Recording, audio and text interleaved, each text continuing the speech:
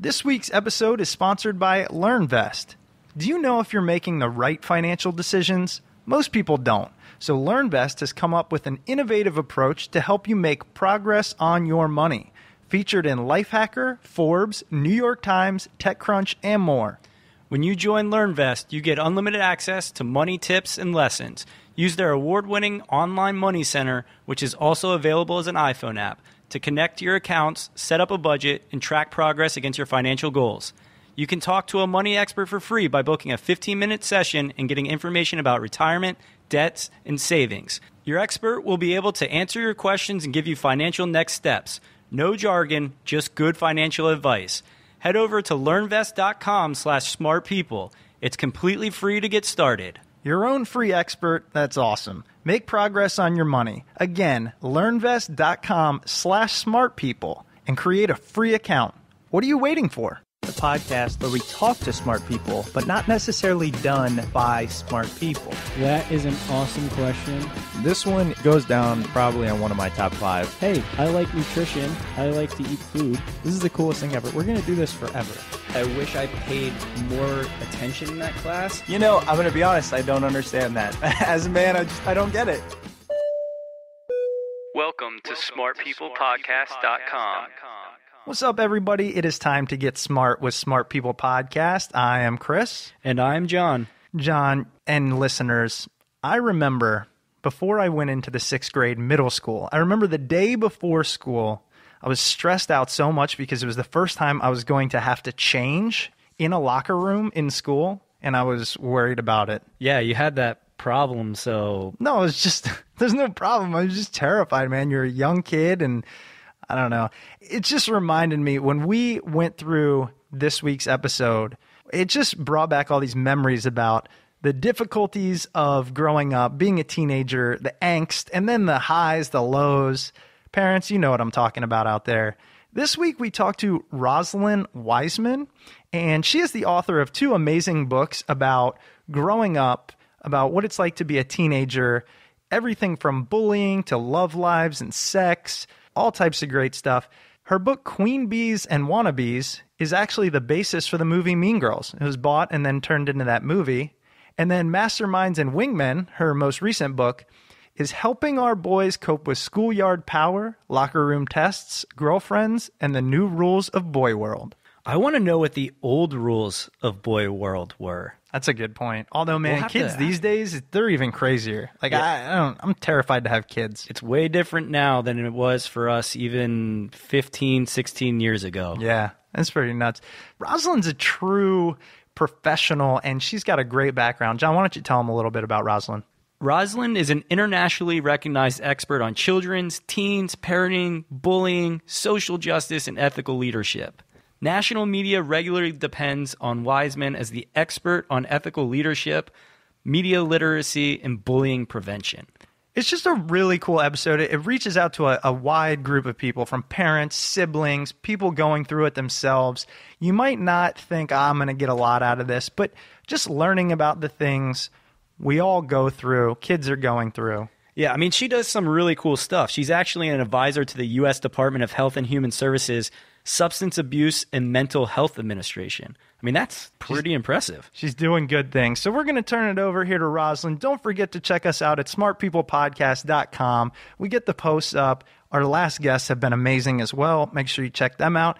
And click on Amazon if you're making any purchases. Shoot some cash our way. No cost to you. Yeah, if you're buying Halloween costumes or even starting to prepare for holiday shopping, please make sure to use the link on smartpeoplepodcast.com. Here you go, Rosalind Wiseman.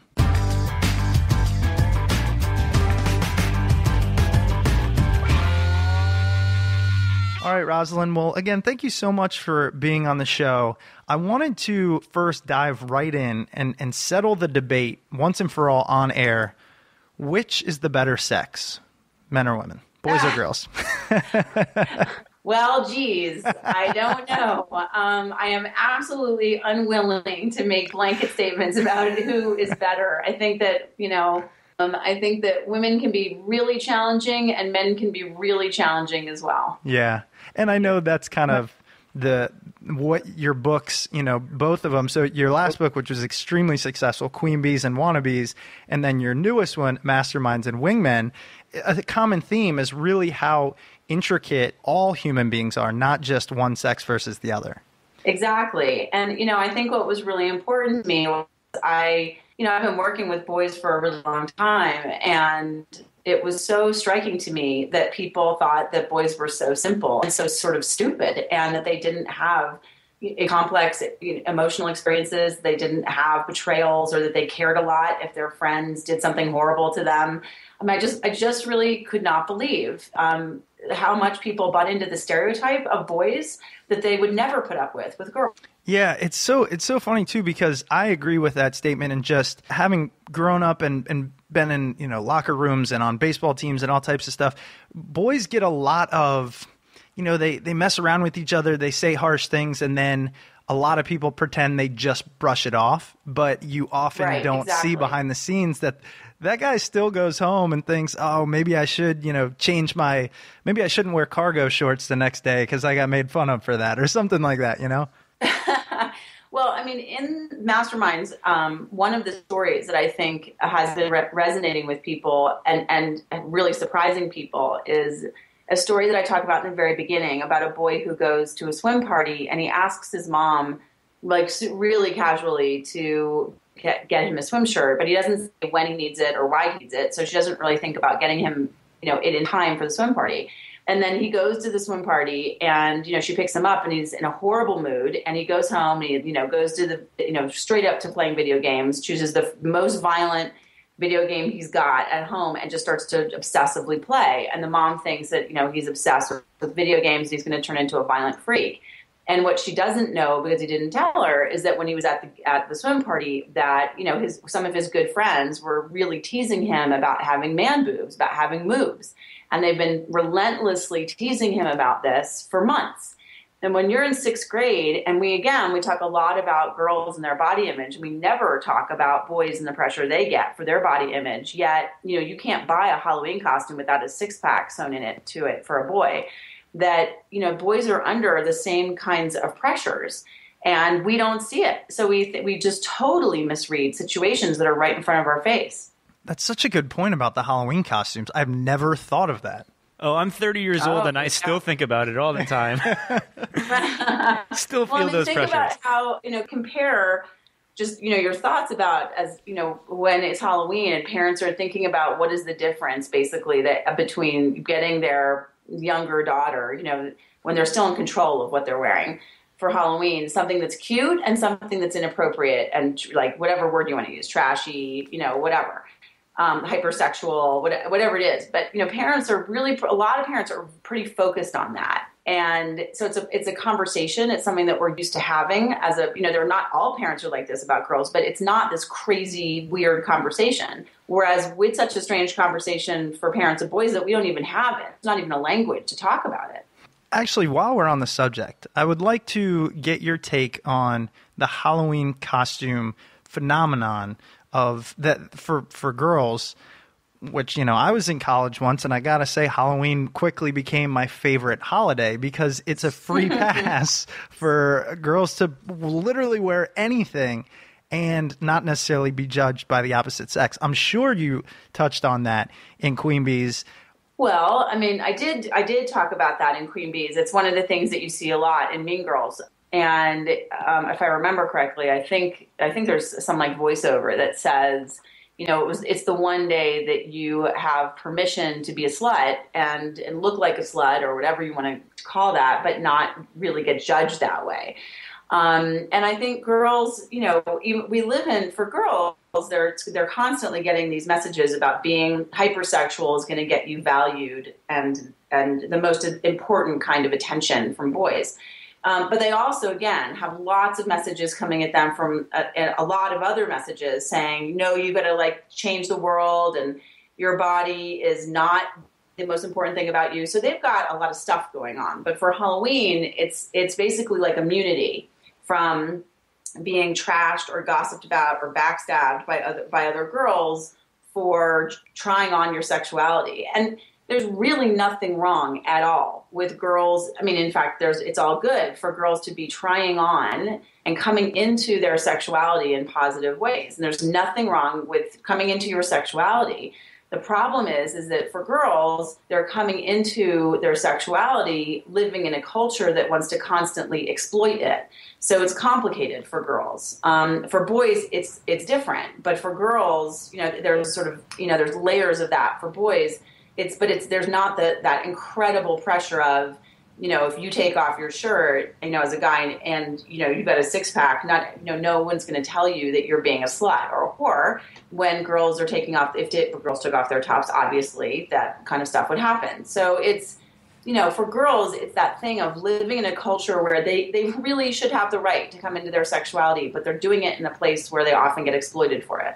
How did you feel about the backlash that happened recently with Miley Cyrus and her performance, I believe on the MTV, the VMAs, because, I mean, she caught so much flack for that, and a lot of people... I think it's ridiculous. Yeah. I think it's absolutely ridiculous. I think basically it's white America, for the most part, or a certain part of white America, not just like being really not understanding what has been going on in like clubs for the last 25 years in around this country. I mean, you go into any urban, I don't mean black when I say that. I mean, any urban center, how people sort of make euphemisms for what they mean. I don't mean that. It's that you go into an urban club and you've got all different kinds of, men and women, all different races. And that has been going on for a very long time. Miley is not starting this. She is reflecting it. She is imitating it. So, she didn't do anything that somebody her age, if they go to clubs, hasn't seen a million times before. It's just that some people who are watching the VMAs, I guess some journalists have never seen that. And so it's really shocking to them. I get, as a woman, I think myself, and as a feminist, I think that there's that, that I think a lot of different things about it. I think, okay, if I'm her age, it's a pretty rocky road coming as a Disney star and wanting to claim herself in that process. And that's going to be a rough road. And she's going to probably go back and forth between extremes. And that's the deal.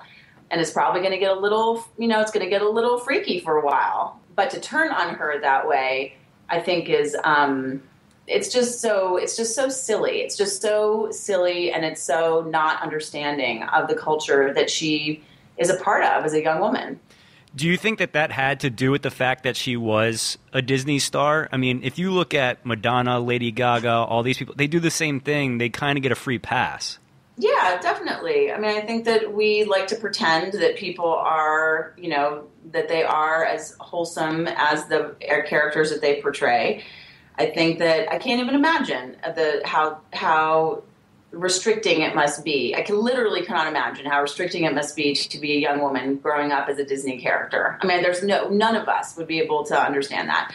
The thing that I would want for her and for any woman is to be able to come into her own and be able to be proud of that. And proud of that, and also in the process being very self-reflective of your behavior in terms of, like I said before, like the culture that you are in. Because some people will say, well, she's co-opting the whole thing about women and sexuality and power, and you can go down that road. But I don't, it's more complex than that. At a very, she's on the cover of Rolling Stone right now. She's getting lots of attention. She's playing this for all it's worth because she's super, super savvy about how to do that. Yeah. But at the same time, that comes with a pretty high price. While we're kind of on this subject, many of our listeners might not know that Queen Bees and Wannabes was the basis for Mean Girls. And in talking about how celebrities' stardom can affect a person, Lindsay Lohan since then has really dealt with a lot of things. And I was wondering if you had any take on that, having, maybe seen it go down. Well, it was really painful. I mean, she's an incredibly charismatic, beautiful young woman. And she reminds me a lot of young women who are similar with that, who are talented, beautiful, charismatic, and, are troubled. And it's really difficult for them to reach out for help for a lot of different reasons. And so, to watch that from a couple steps away was, it was really hard. But again, I guess for me, I work with young people so much that I always saw her as like many of the young kids that I work with, the young people that I work with, who sometimes have a really hard time, getting focused and being able to do right for themselves. So I never, I really didn't see her as, yes, it was being played out in a public, the problems that she's struggling with are problems that some young people struggle with.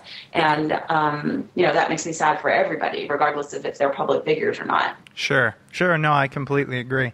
The last question I had, and then I want to move into masterminds, but writing about girls is just as interesting, and we want to cover that, is I heard a quote the other day, and it was really interesting because I'm getting married, and I've just moved in with my fiance, and a lot of things come up, and I realize I have no clue what to say. I don't know. I really don't understand women even after years and years and years. And I heard a quote. It said, "Don't try to understand girls because they understand each other and they still hate them." And the only reason I thought that quote was funny is because, and just being, kind of brash, is because they get this stigma of talking so much behind each other's backs, and even friends will, when they're in different rooms, will talk about their friends. Do you find in your studies that stereotype, that generalization is true, that girls do that but guys don't? Or is that just something that's been popularized?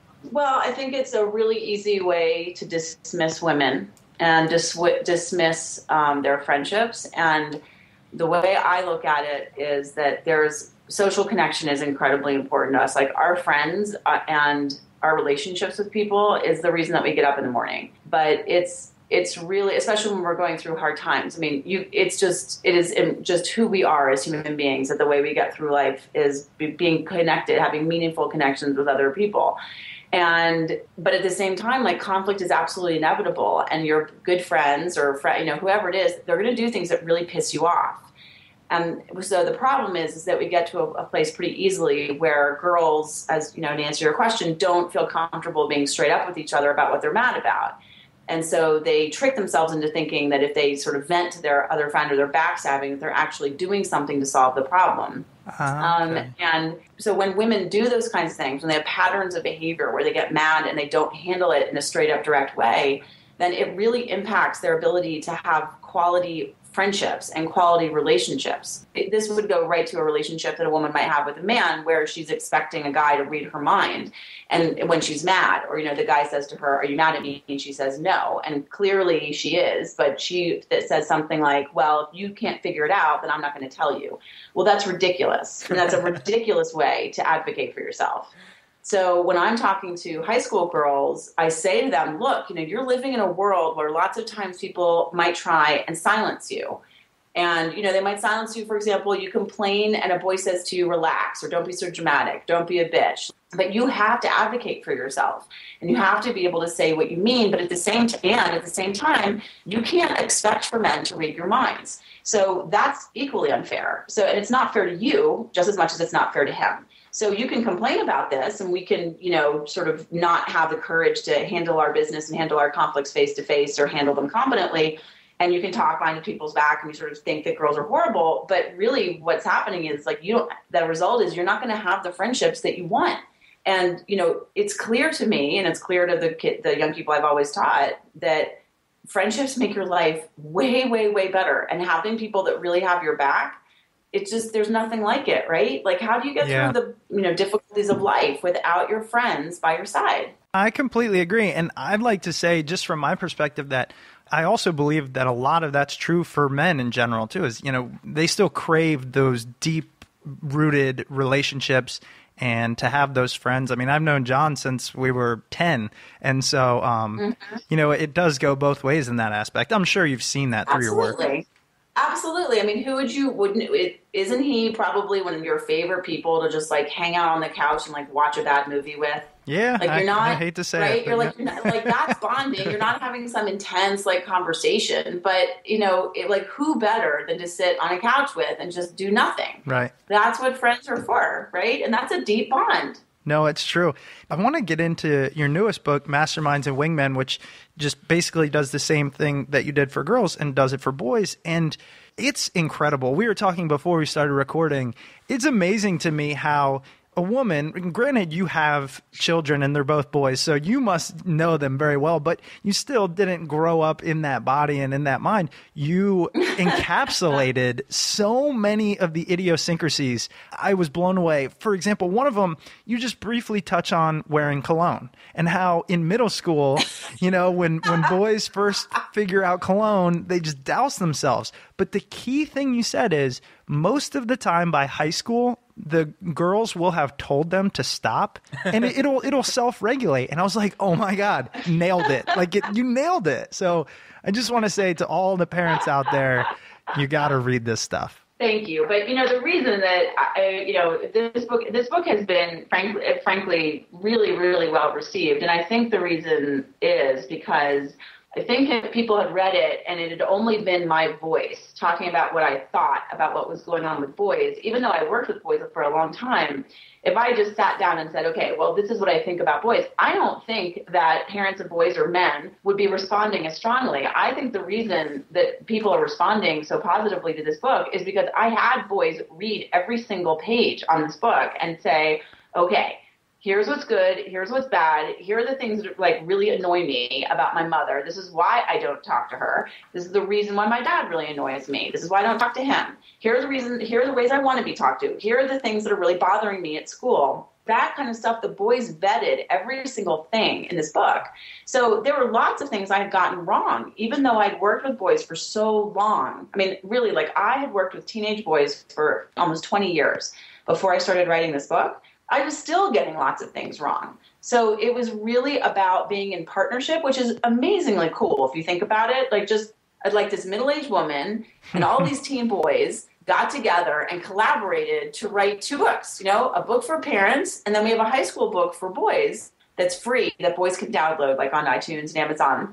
And it's called The Guide, Managing Douchebags, Recruiting Wingmen, and Attracting Who You Want. That's amazing. I mean, it is because the boys helped me, right? That's right. The only reason why this book is any good.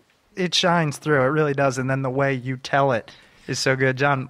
What hope do you think that there is for parents? Because if parents have gone through growing up as a young boy or a young girl and they're still making the same mistakes with the assumptions and stuff. I know you had mentioned that there was a boy that really wanted to hang out with a girl, and walking out the door, I guess his mom mentioned something about this better not just be for hooking up or that kind of thing, but he really liked the girl and wanted to bond with her and wanted to have that relationship.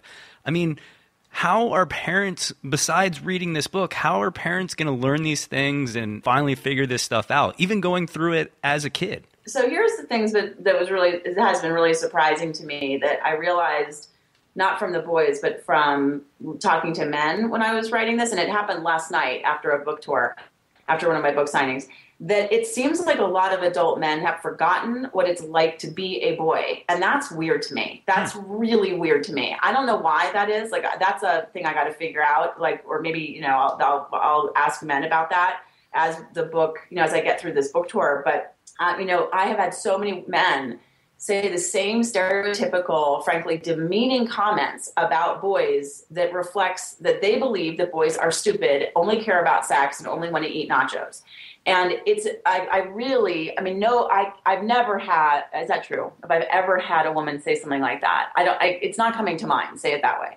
So, and then last night I had a guy come up to me who had two daughters and I think two sons. And he said to me, it never occurred to me that my son would have complicated friendships or problems in his friendships. And it was really incredible to listen to this. And so I really want to, I guess what I'm hoping is it'll encourage, and this is happening. I mean, I've had a lot of men say to me that they, since reading the book, are able to have better relationships with their son. And again, the book has only been out for 2 weeks, but there's some very specific advice that the boys are telling me to tell the parents in the book about how they want to be spoken to, and specifically that they do not want to be interrogated with questions as soon as the boys get home from school or get home from practice.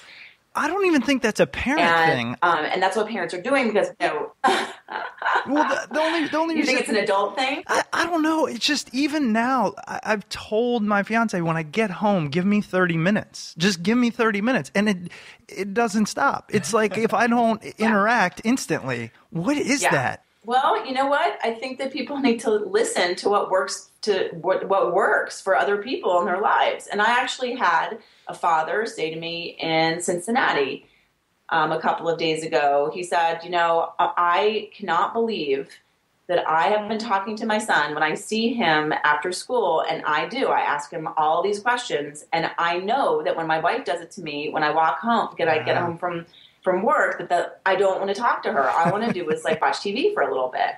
And he was shocked. He was like, I can't believe I'm doing this to my son. I did not realize I was doing this to my son, even though I complained about it with my wife. So I think we've got to be really self-reflective about, are you speaking to a person that you care about, and are you interacting with them in a way that works? And if it doesn't work, why are you so invested in not listening to it, right? And if someone says to you, this doesn't work for me, I need some space, I need you to give me 15 minutes when I get home, then my question is, like in this case, to parents is, well, why are you so invested in that? Because it pushes the boy away from you. And the boys will come forward if you give them a little space. I think that's an important thing. The boys were really adamant about sharing that with their parents.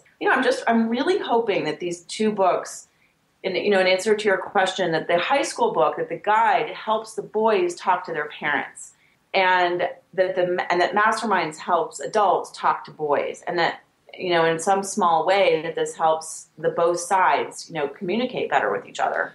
I think it's really cool that you wrote the book for both sides, because you really are empowering the boys to be able to speak up to their parents and say these things. And then on the same side, you're like arming the parents to know exactly what they mean by saying things. I think it's really cool that you're putting the power in the hands of these young fellows. Well, and I feel so strongly about this because all of the media that we see about boys is terrible. They're either video violent freaks, they're shooting up something, they're dropping out of school, they're slackers, they don't care about the world. All of the images that we have about boys are terrible. And it's just simply not reflective of who these boys are. They're just much more than that. And we're really, but I also think that they see what we say about them and how they're depicted, and they disengage from us, and which I totally understand. And then there's a couple of boys, in the minority always, but there's a couple of boys who have the power and privilege, and they use gender to abuse other people. And they think that humiliating other people, both boys and girls, is their right, and they think it's entertaining. And I really believe that the other group of boys don't feel that they can speak out to us about it because they don't have faith that we're going to be able to deal with it, or we're going to back up the abusive boys. We're not going to be able to handle it, or we're going to back them up. So I want the boys to be able to come forward and speak and stop minimizing these boys and really see them for who they are. And that's not only for their own emotional health and their ability to make the world contribute, make the world a better place, but I also, want them to have, there's a lot of girls in this world who would like to have really good relationships with boys, or there's other boys who are going to have intimate relationships with boys. They need to have functioning relationships. I completely agree. I was wondering, you talk a lot about, and we've discussed, how boys get the rep for not talking about their emotional struggles and kind of just saying, oh, everything's fine. And I was wondering what your research has shown the reason is that boys are so unwilling to discuss it. Because I have my own personal opinion having gone through it, but I'm wondering if it's kind of on par with what you see. Well, I think it's a balance. It's a combination for every boy. Like, you've got gradations of this with every boy. But of course, the general sort of, bell curve of boys is that they are like, I'm fine, don't worry about it, I'm good. There's a couple reasons why. One is, I think that at very early ages that parents make this weird leap in their minds that because you sit a girl down and she plays with dolls or does like imaginative play, like role-playing stuff, and boys line up their cars and smash them into a wall, that therefore, and this is regardless of, parents' political viewpoints or gender politics or anything like that, when boys ram things into walls, or as they get older, that they like to light things on fire or see things explode or like loud noises, things like that, that there's this leap, a logic leap, which is actually, I think, completely illogical, that therefore this boy or this older child or this teenager does not have strong emotions about things that are meaningful to him. So we look at girls and they play with dolls and we say, oh, okay, well, they're relational. right? And there's actually a lot of evidence, there's a lot of statistics and things that I just don't think we're seeing boys in the way that we need to see them. But like girls are the ones that care about relationships. I think boys do. They just show it differently. And we make this leap that they like to, push cars around. Therefore, they don't care about their friends, which is just does not make sense to me. The second thing is that girls can say lots and lots and lots of words in a conversation, and not a lot of authentic truth can be in any of those words. They can just talk and talk and talk and talk and talk. Boys can have very intense conversations that are like in total 10 words. And that doesn't mean, and this is where I think we make the mistake, and people, and even men, ridicule it, or it justifies them actually sometimes not taking responsibility for things. But that you can have 10 words, and those are very meaningful. They mean something. There is a transfer of communication that the other person understands. And I think because we think, well, that conversation was 10 words, that other conversation was 1,000 words, that there was a lot more going on in that 1,000-word conversation.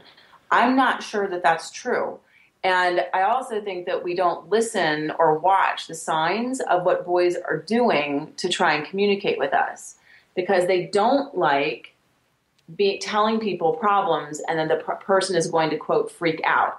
So it's, they are very strategic about who they tell their problems to, and they really don't want somebody taking away the power to make decisions for them. And by the way, girls don't like that either. So I think that's part of it. And then I think the other part is that, is that the culture is constantly telling boys that their emotional range is basically you get to be sullen, depressed, angry, or quiet. Like, the sullen kind of quiet, strong guy. You don't get to be passionate about things. You don't get to be enthusiastic about things unless it's like fantasy football or like, I love fantasy football. Support. Like you can be passionate about those things.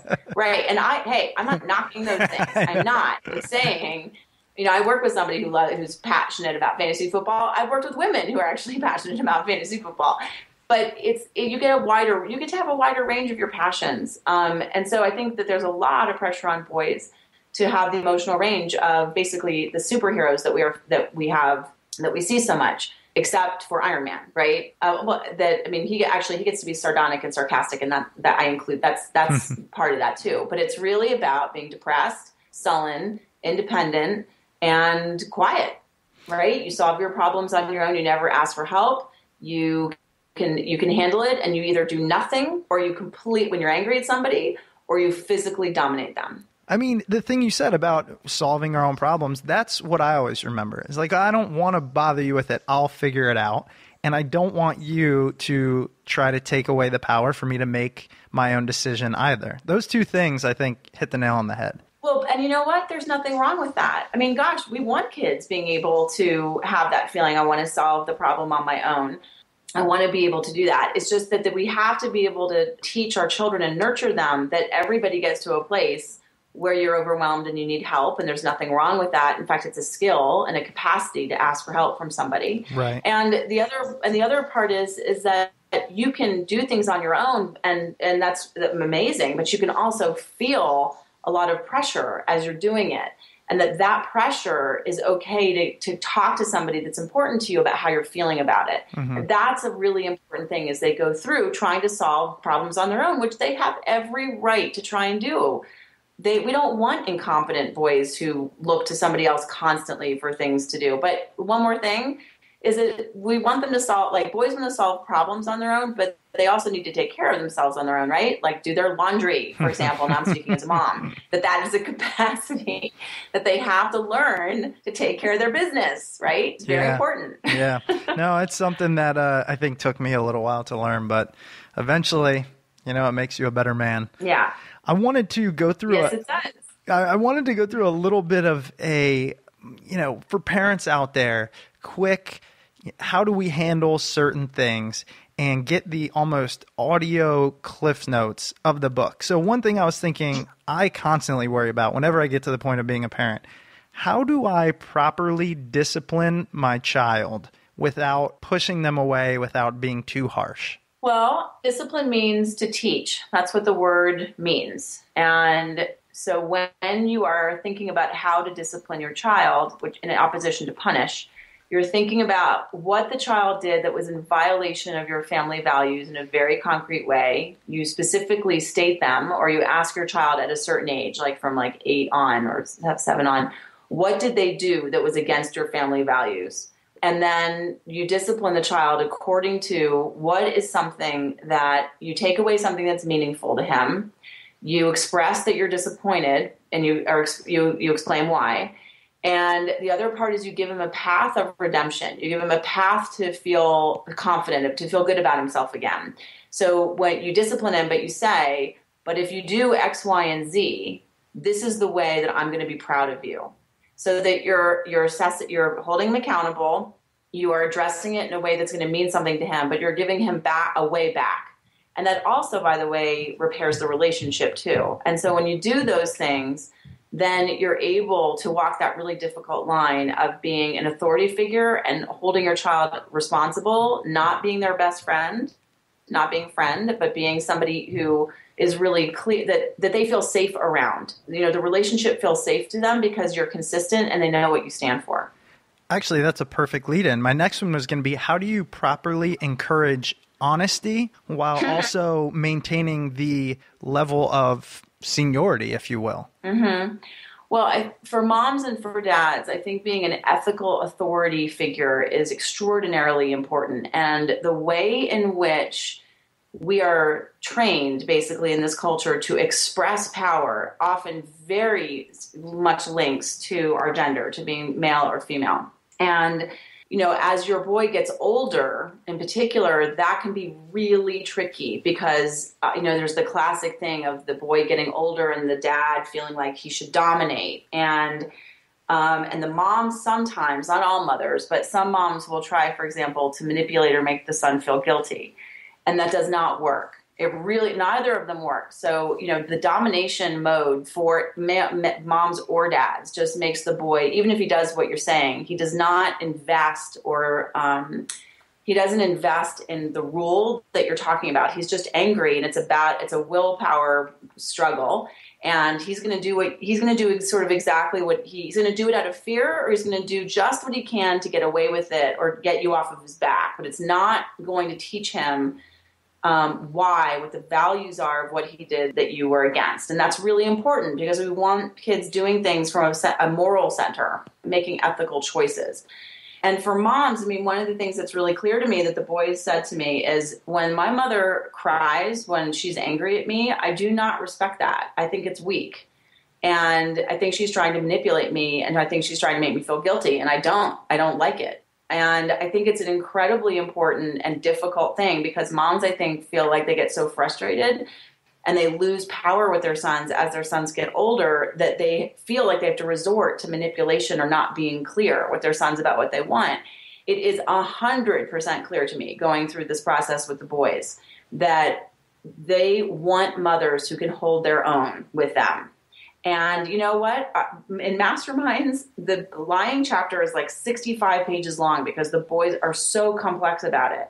So basically, I just, you know, in a nutshell, is to really figure out what was the motivation for the lie and then address it and discipline it from there, because boys can have very different motivations for lying. One could be really that they're doing something bad and unethical and they don't want you to know about it. The other is that they're ashamed of something that they've done and they don't think that you'll accept it. So if you just address it just from the fact that he's told you something that's not true, you will completely miss. If you lump those two things together, you're not going to be able to handle it effectively. That really is great stuff. And your book is full of it. Like I said earlier, I mean, it really does have some good stuff. And we will be sure to put that up on smartpeoplepodcast.com so anyone can go, you know, purchase it and take a look. Again, thank you so much for being on the show. I wanted to see, for parents out there, for kids out there, where can they find more from you and where can they learn more basically from what you write and what you put out there? Yeah, thank you so much. It's my website. It's rosalindwiseman.com.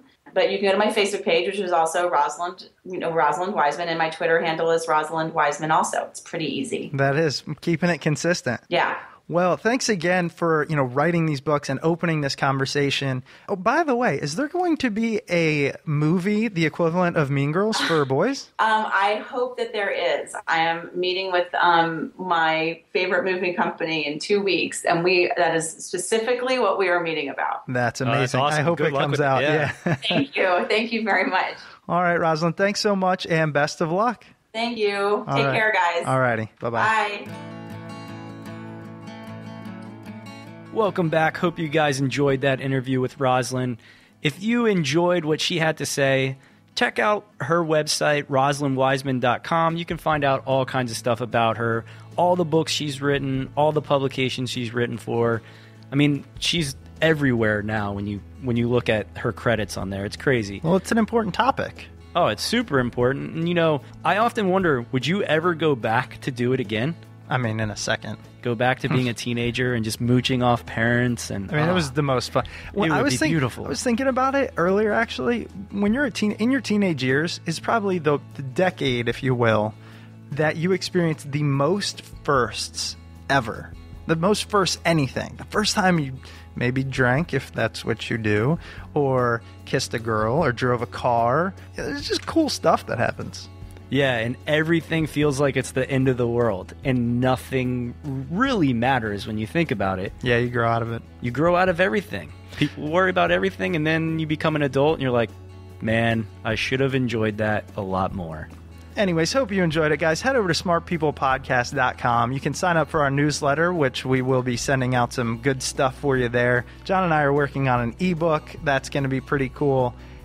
Subscribe on iTunes, all that good stuff. Yeah, leave a rating and a comment on iTunes. It helps us out a ton. We're now over 300 ratings on iTunes. We've had like 150 comments on there. It's so awesome seeing you guys leave reviews out there, positive, negative. We really like the positive ones. Keep doing those. If you have negative things, email us. If you are still listening, I want to say, though, thanks to all you guys out there. You really have been amazing. I mean, we asked for reviews and you do it. Connect with us, you do it.